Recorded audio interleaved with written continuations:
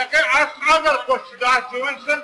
Is it not true that you made your name on the back of Maori bashing issues? Winston Peters wants to be New Zealand's first Maori Prime Minister.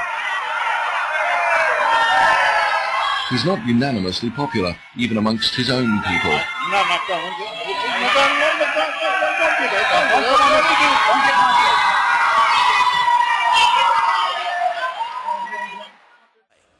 You've got to have the whole crowd around you.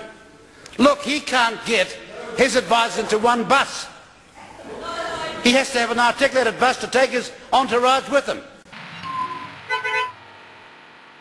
Today, after falling out with the Prime Minister, defecting, then forming New Zealand First 3 years ago, Peters runs a well-oiled political machine.